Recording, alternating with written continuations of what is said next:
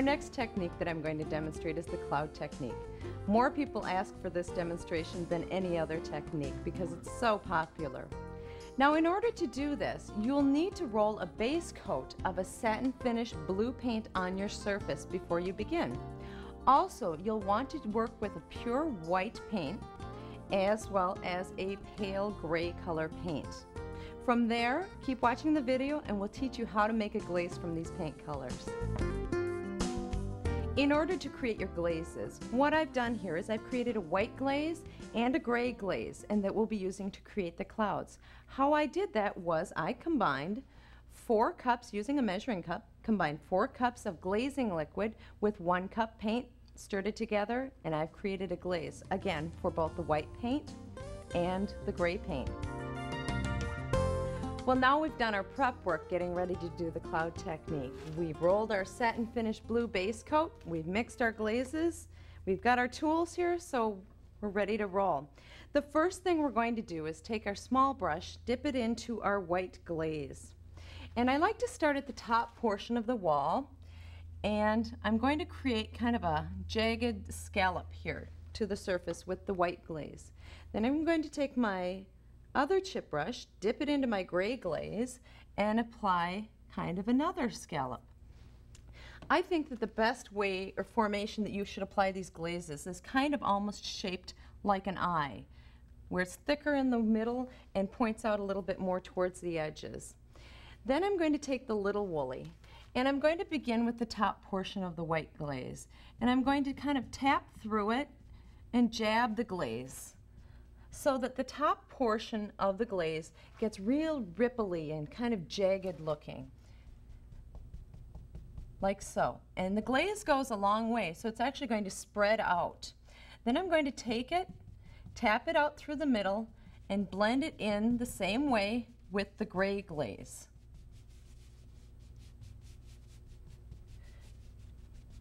Now, as we begin building the clouds up, that's when they really start coming to life.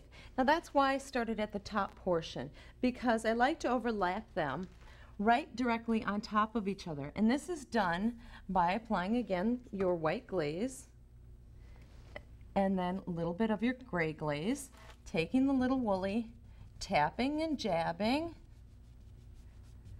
mixing in the gray,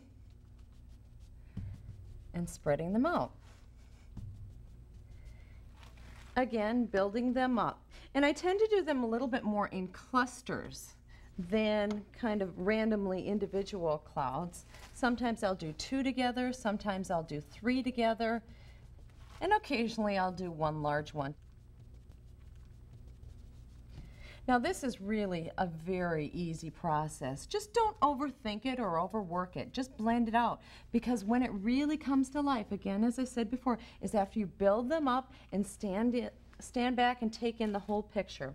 Now occasionally what I like to do, I've talked about clusters of maybe 2 or 3. Every once in a while I like to just do a little stray one.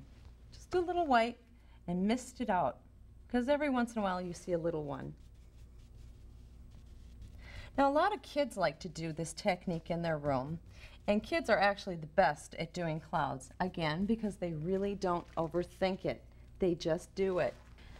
Now people sometimes ask, well, why would you want it to have white glaze on the top and gray glaze down below?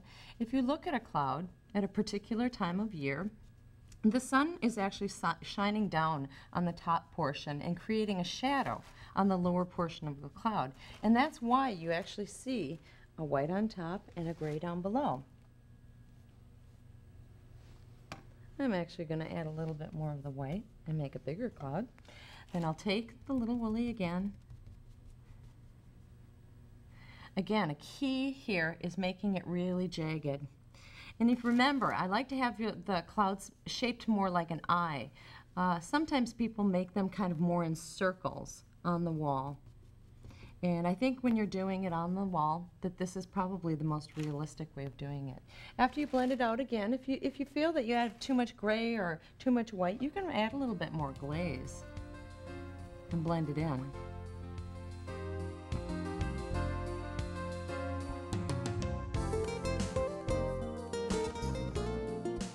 Now Now, this look is fantastic for creating on walls, but a really often asked question is, what if I'm painting on ceilings?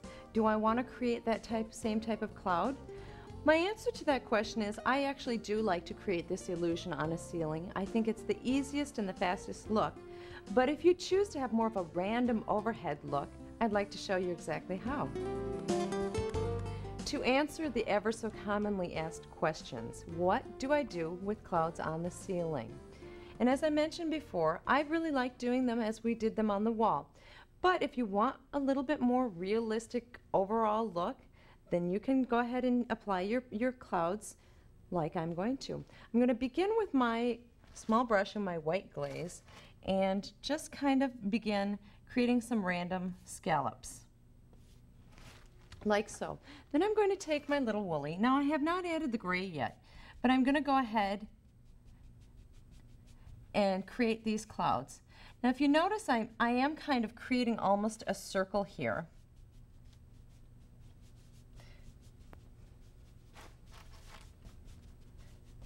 And I'm actually going to complete the circle with the white glaze. Now it's okay if you get some stray legs going on that, if maybe they jaunt off here and there.